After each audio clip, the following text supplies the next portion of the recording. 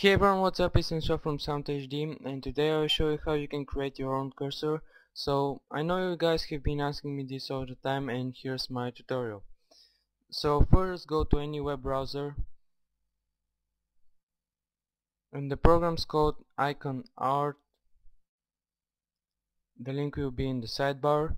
So there's a free and a paid version. Just download the free one and install it. It's a pretty straightforward installation.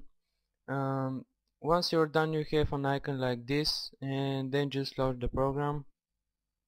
So this is icon art. On the right hand side, you can see the colors you can use. On the left side is your board where you have to draw your cursor. So select any color, and for example in this video I will make the letter I.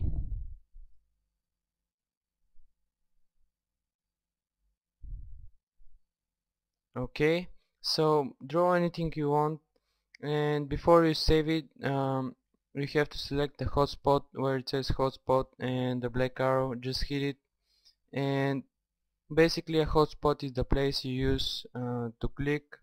For example, I use the center of the circle. So set your hotspot and then click accept. Once you're done, go to file, save frame as cursor, and save it wherever you want. And once you're done, just go to the control panel. Obviously this will work with XP, Vista and Windows 7, and go to mouse, go to pointers, and the normal select, where it says normal select, just click browse, and then just find your cursor.